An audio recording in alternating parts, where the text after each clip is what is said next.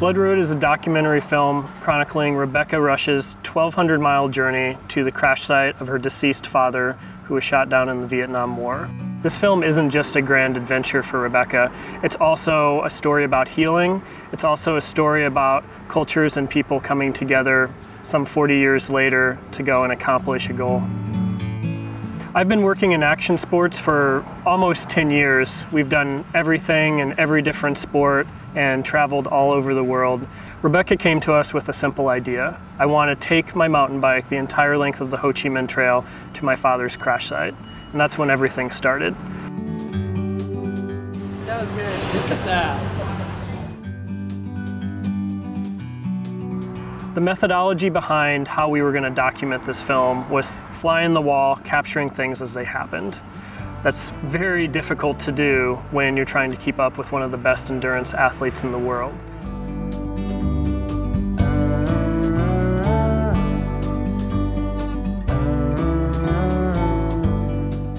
The country of Laos, Cambodia, and Vietnam are gorgeous, and in order to get those beautiful shots that really paint the picture of what it was like to be there for Rebecca, or just be there in general, we had to set up a lot of the landscapes and cultural shots, along with shooting the story as it happened in real time.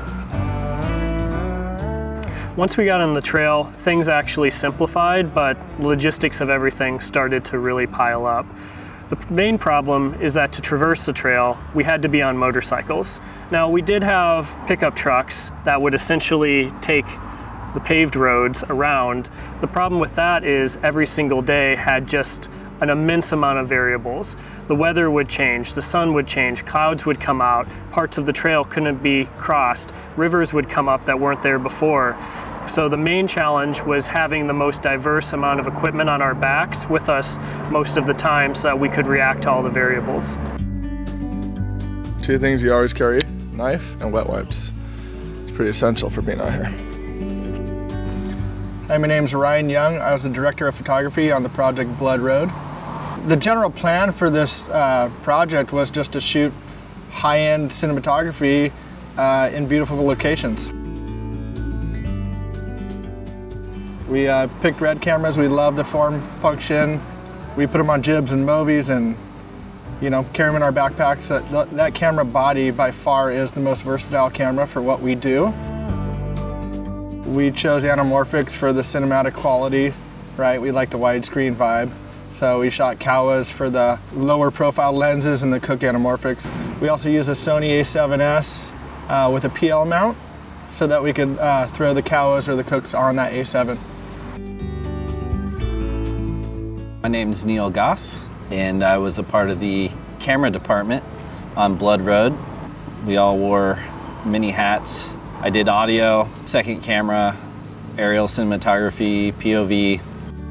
Yeah, a lot of the challenges were just getting the equipment to the locations, whether we're shooting talent or establishing aerials or scenics. It was just rugged terrain, and that was the toughest part, was keeping the gear clean and working. One of the biggest moments in the film is when Rebecca actually enters the country of Laos. So in scouting, our DP, our drone pilot, and us put together this three-part shot.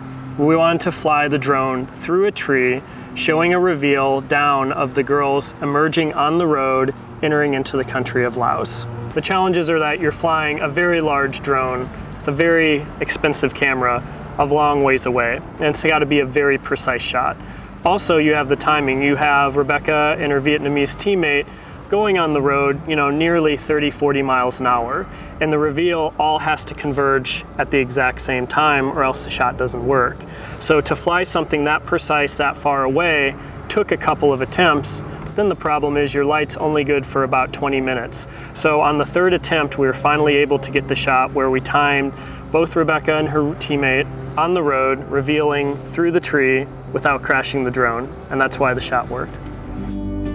My advice for anyone starting out in the business that wants to be, you know, a documentary filmmaker, shoot action or adventure sports, or just make films, it would be really build a vocabulary and understand what you really like. You know, look at people and what they're doing and then forget about it, but understand how to articulate what you like and what you don't like to both your cast and your crew.